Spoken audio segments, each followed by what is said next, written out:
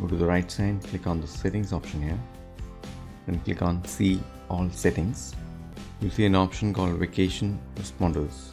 Check the vacation responder on. Set a first day on this thing. Last day is optional.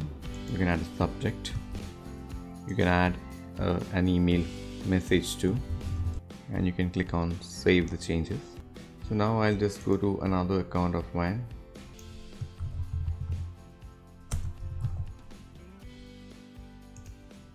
You can see the automatic reply. Hey there, I will be out of office until next week. So that's how you can set an out of office reply in Gmail. So I hope you find this video useful. Thanks for watching.